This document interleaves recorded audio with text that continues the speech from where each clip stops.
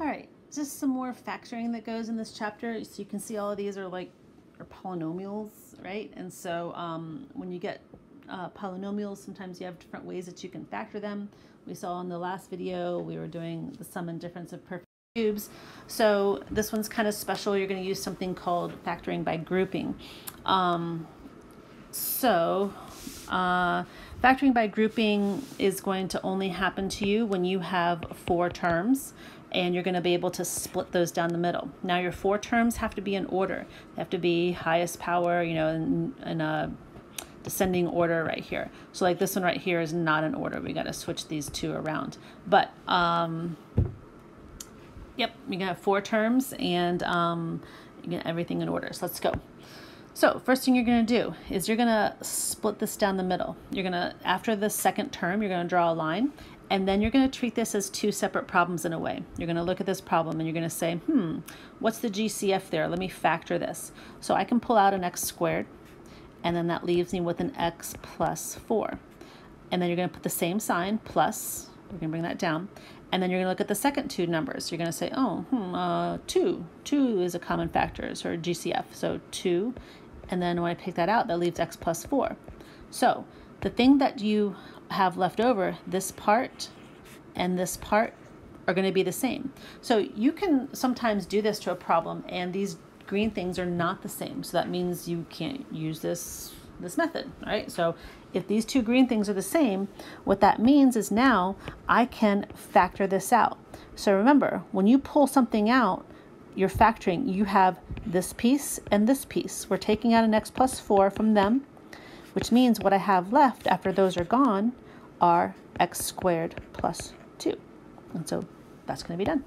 So I'm taking out the x plus 4 from both sets, because you have to look at this as 2 separate parts with your addition in the middle, right? So you're going to take out x plus 4, which leaves you x squared plus 2 left over. And now it's factored. And you are finished as long as this needs no more factoring, and x squared plus 2 is not going to factor, all right, into real numbers. Okay, this guy is in order. I'm going to split it.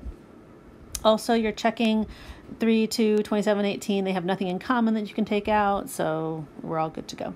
So this first part, all I can do is take out a y squared, which leaves me a 3y plus 2. Remember, I take the negative, and then both of these things divide by 9. So now when you take out a negative, remember what you're doing is you're dividing these by -9. That's what you're saying you're doing here.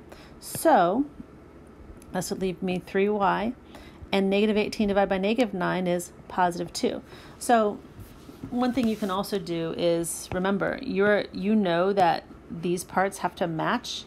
So you can kind of cheat a little bit and just make sure it works out, but you can look at the front one and be like, oh yeah, it's supposed to be 3y plus 2. Yeah, that seems good. Okay, so 3y plus 2 is what they have in common. Take that out, and I'm left with y squared minus 9. Uh-oh, hopefully that set off some alarm bells in your head. Y squared minus 9 factors again into y plus 3 and y minus 3. It's a difference of perfect squares. All right, here we go, split. So this first part, I can take a 4x squared out. It'll always be x squared, basically, a square term. And then what I have left is x minus 3. Now, over here I have a plus, and it would seem I have nothing to take out here. But remember, we can always divide by 1. So if there's nothing, it doesn't seem like anything divides, just put a 1. And that leaves you with x minus 3. Okay, so x minus 3 leaves me 4x squared plus 1. Now, alarm bells, perfect squares, but it's a plus, so I'm finished. I can't factor the sum of perfect squares, only the difference. All right, down here, split. So I got x squared coming out, which leaves me x minus 1. Put a minus, and then these have a 2 in common. So remember, I'm dividing these by -2, so that's why I get x minus 1 again. So x minus 1, and then I got x squared minus 2. All right, this last one here, it's not in order, so first of all, we gotta swap these around. Ugh.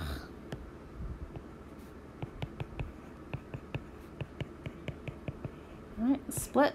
So this leaves me a 9x squared, which leaves me an x plus 2. Taking out a negative and a 4, which leaves me with x plus 2. I'm so silly. All right, and x plus 2 means I have 9x squared minus 4. Oops, 9x squared minus 4, difference of perfect squares. So x plus 2. I'm going to have a 3x plus 2 and 3x minus 2. And that's my final answer.